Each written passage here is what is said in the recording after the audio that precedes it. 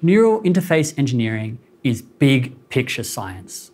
It's hard, unpredictable, slow, but with the potential for sweeping benefits to society. It's not rocket science, but the two fields actually have a lot of similarities. They both require big ambitions and big teams. We know they're possible to achieve. We went to the moon half a century ago now and invented the bionic ear. But increasingly, the way that our science and society is structured seems to discourage this type of big picture thinking.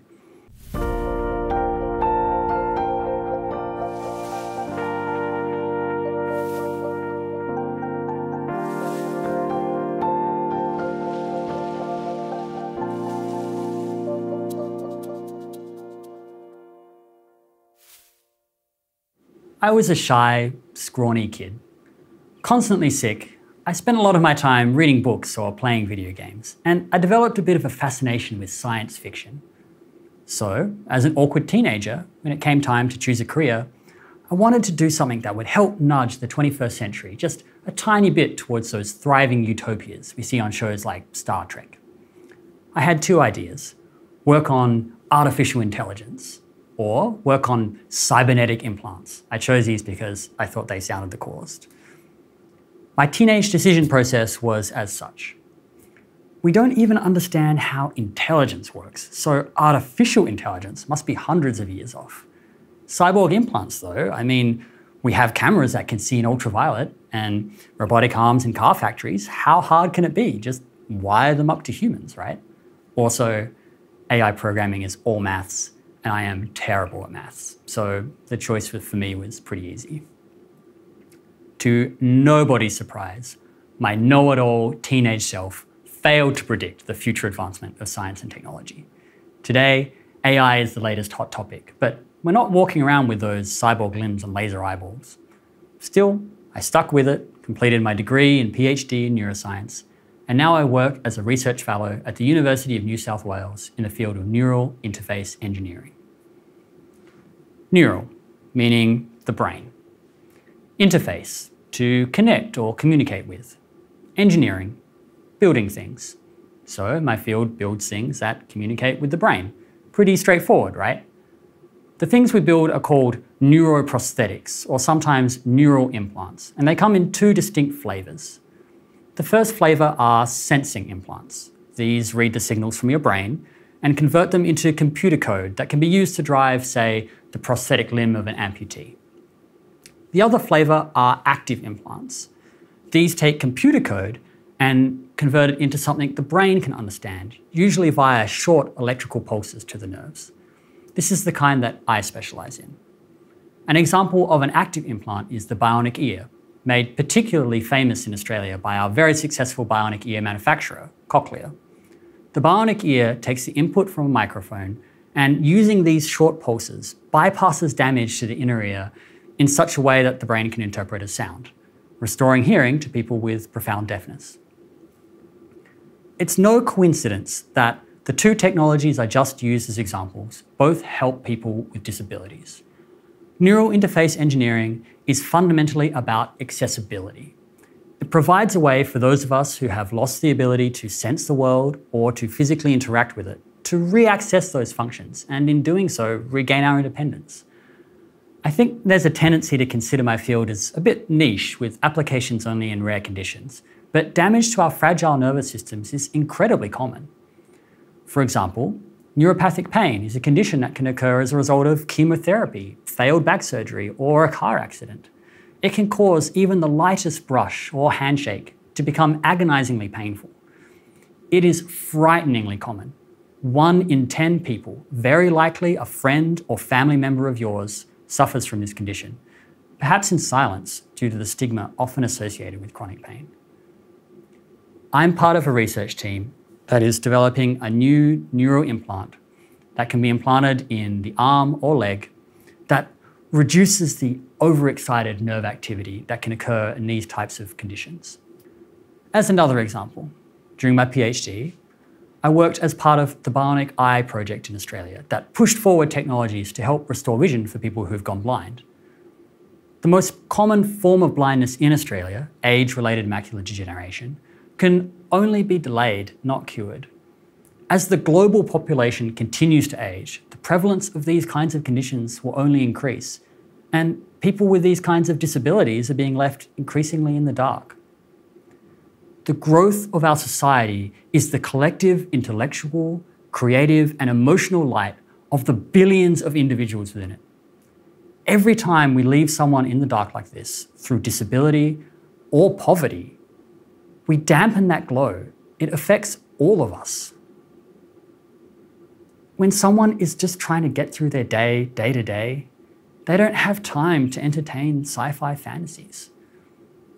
If we want to survive the 21st century, let alone thrive within it, we need to make sure everyone has the opportunity to contribute.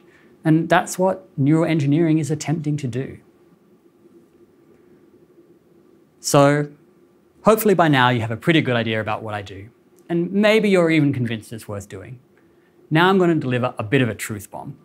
These technologies I've been talking about, broadly speaking, they're not new. In fact, some of them are decades old.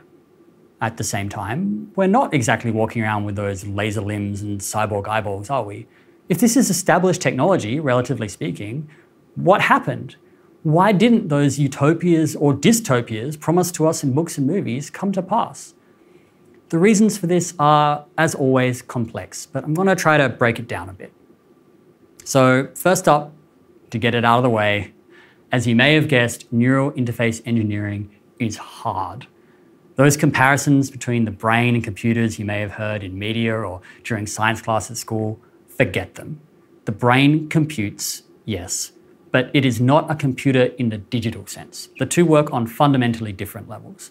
And while we do understand more and more about how the brain functions, it remains one of the most complex systems that we know of in the universe. When we try to communicate with it using these electrical pulses, it's a bit like trying to surf the internet using Morse code. What this means is, while current neural prosthetics do provide irreplaceable benefit to those in medical need, they do not yet perform at the level of our inborn sensors, let alone enhance them. Finding more effective ways to communicate with the brain has been my career focus, but there's a lot more work to be done. Neural interface engineering is also inherently slow, scientifically speaking. It requires these big, multidisciplinary teams of neuroscientists, doctors, and engineers, all of whom must slave away on blue sky projects that might require decades to come to fruition. This makes the field unattractive pragmatically for junior scientists who often already struggle in the current harsh scientific climate. It also makes it unattractive for funding bodies who are looking for neatly packaged projects with easily achievable aims that can wrap up in 3 to 5 years. Small picture stuff. One thing that might surprise you though is the whole process isn't actually that expensive. The cost to develop a new neural implant can be as little as 10% of the cost to develop a pharmaceutical drug. The problem is that the return on that investment is delayed beyond what most companies are willing to risk. 5 years? No problems. 10 to 20 years? Not so much. An issue we are all already far too familiar with in the realm of politics.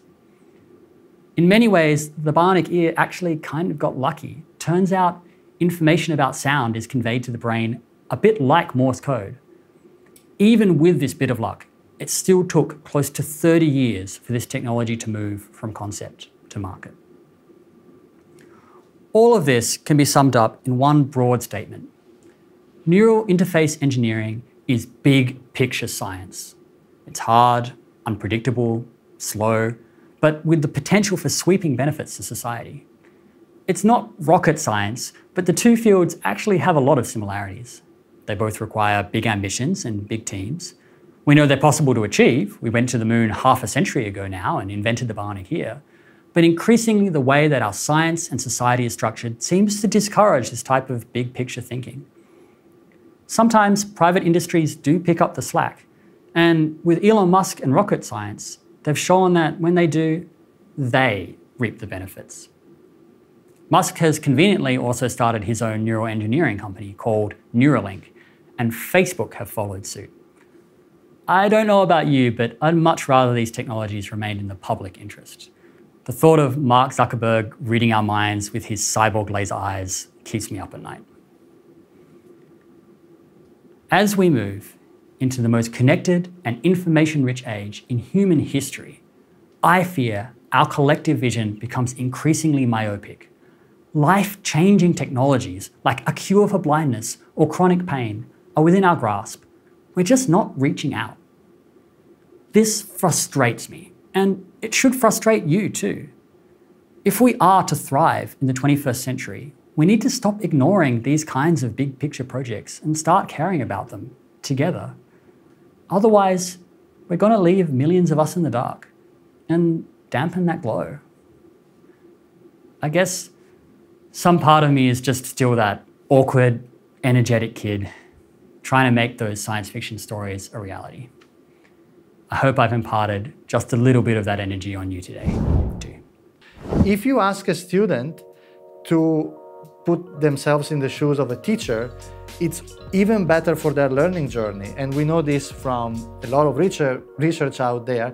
It is best for a student to study something and then explain that to someone else rather than studying it twice.